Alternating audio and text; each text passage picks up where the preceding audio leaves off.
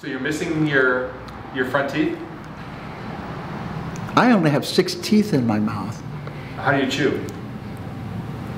I gum everything. Really? So you don't eat steak? I do. There are certain foods that I eat that I have to cut in small pieces, and pretty much I just swallow them whole, just like a snake does. No, I'm sure you still get the nutrients. Yeah.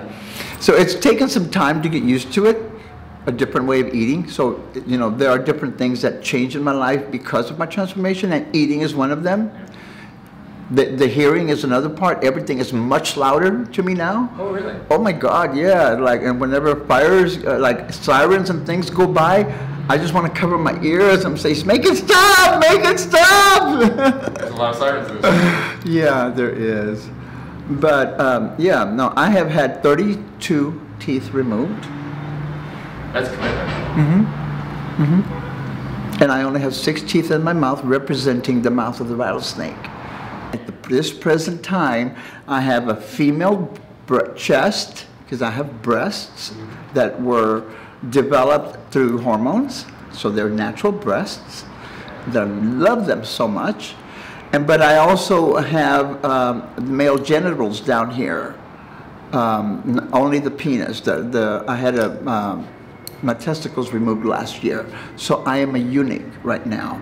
If you see the pattern of what's going on, there's several stages of evolution. So my transformation is a metamorphosis, and I will reach the end stage as a full dragon when I have all my procedures completed, including a penectomy, which is coming, and it's coming off, because I'm not going to get a vagina. I'm just going to get a penectomy. So I will be a genderless dragon. That's what dragons are. What is your name? My name is Tiamat Legion Medusa. And you are? I am known as the Dragon Lady, because I am the Dragon Lady. Yes, you certainly are. I am the world's most modified transsexual. I am an individual going through the process of 2 major transitions, life-changing transitions, life-forming transitions, and life-giving transitions.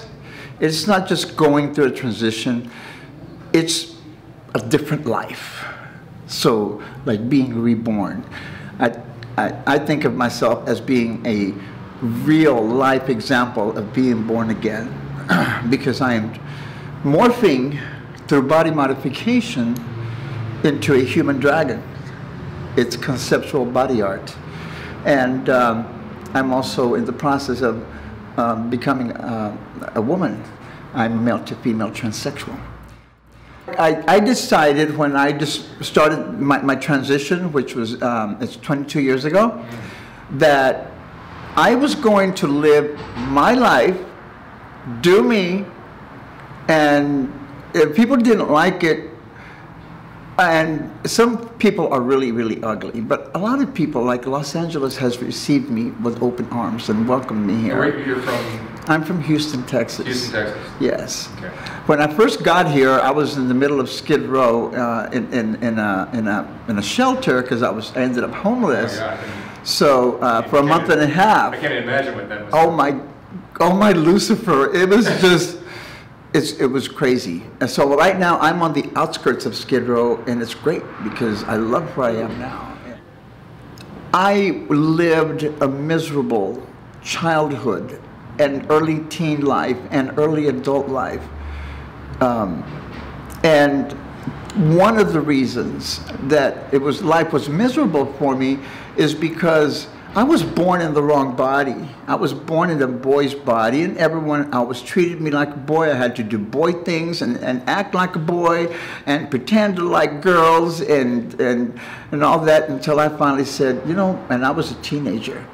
I think I was a freshman in high school. And I said, you know what, I'm done with this. I don't care if I'm the only person in town that's gay. I'm going to be openly gay. And I walked down the streets of the town, up and down, screaming at the top of my lungs, I'm gay! I'm gay! And this was a little town. They'll get you beat up in Texas.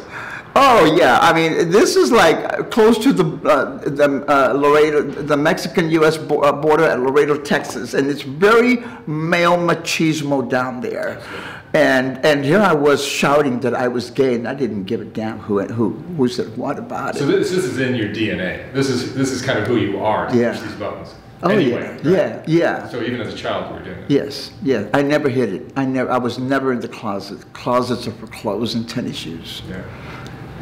Really? Well, I decided when I became HIV positive. I used to be a banker, and I became HIV positive, and I left the bank to take care of my health, and I almost died. And while I was dying, at one point, I decided I'm not going to die like a human, so I started making my transformation because it's something I was wanting to do, and I figured that Did you think that you were dying at yes. that point? So why not just do something crazy?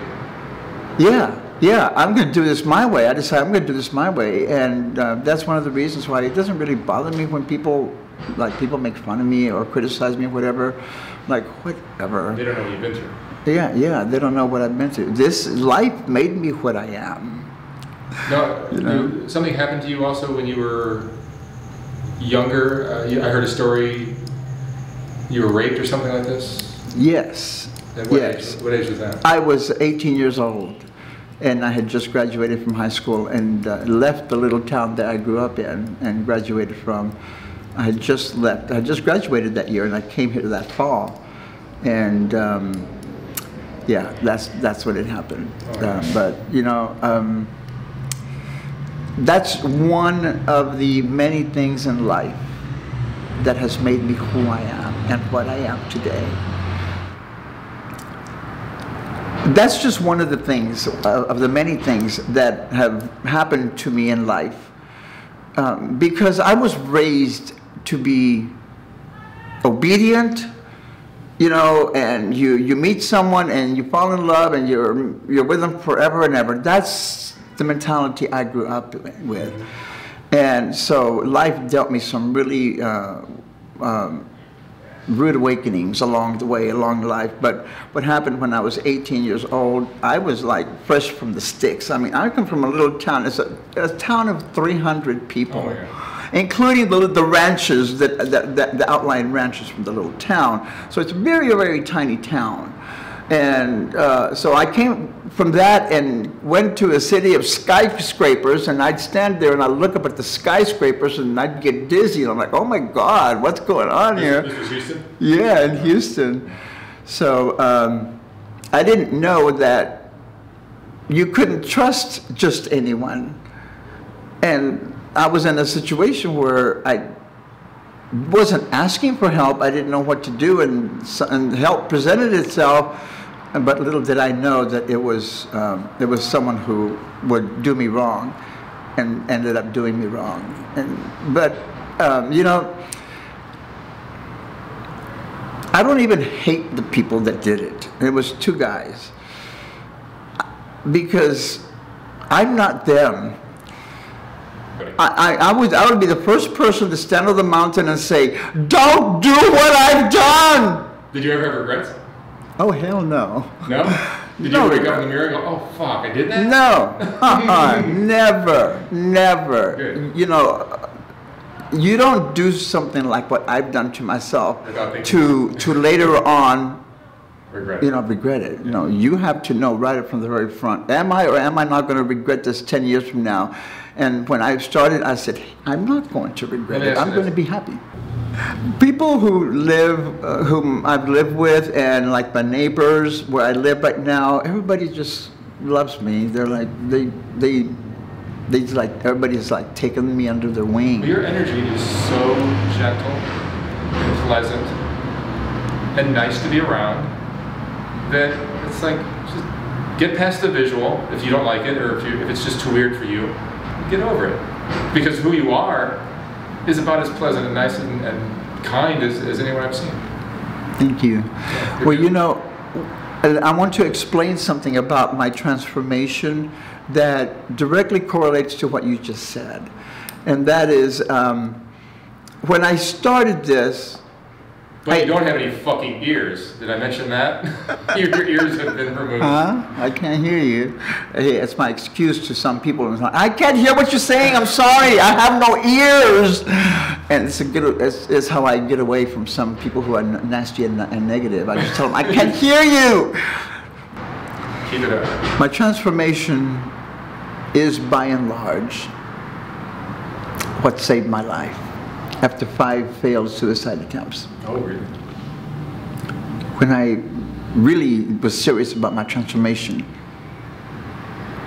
all of that went away. Hadn't happened anymore, and it ain't going to happen because I am truly happy for the first time in my life. It doesn't feel like you're on the edge of suicide. No, for the first time in my life, I can honestly say, I'm happy with my life.